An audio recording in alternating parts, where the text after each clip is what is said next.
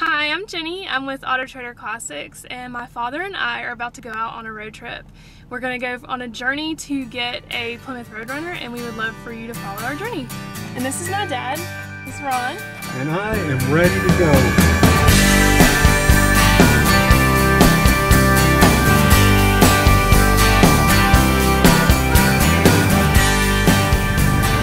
Alright, so we're on the road, finally. We're going 75 north, trying to beat the traffic out of Atlanta. So since we're making this whole trip up to Indiana, what made you really like this Roadrunner to make it worth driving all the way this way? It really looked like the guy had done a really meticulous job of restoring it.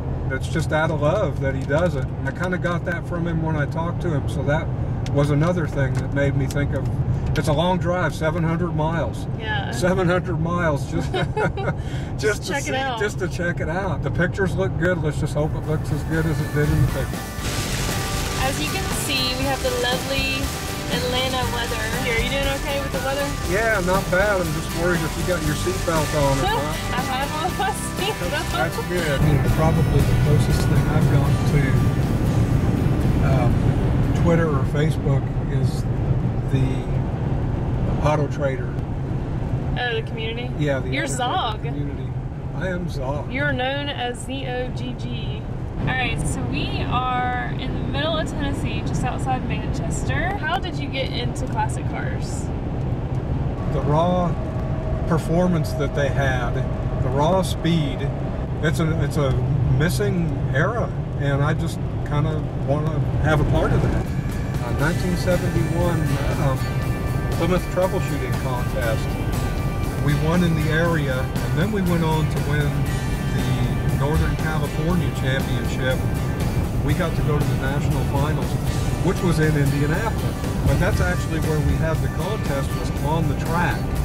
They lined up all the cars. Of all things, it was a bunch of crappy old 1971 Plymouth Dusters with slant sixes in them. And anybody who's not familiar with the troubleshooting contest, they would purposely mess up the cars, and the car wouldn't be running. It might not even be cranking. It might have a bad starter relay. And they'd start us out all at the same time. You had the same tools. Everybody had everything the same. And we were one of the first cars out of the block. We got to meet Sox and Martin, and we also got to meet Richard Petty. It's 2:30 Central, 3:30 Eastern, and we are exhausted. He's more exhausted than me, because he got to drive the whole time, and I slept. Let's go to bed. So we're going to head out, so we'll see you tomorrow.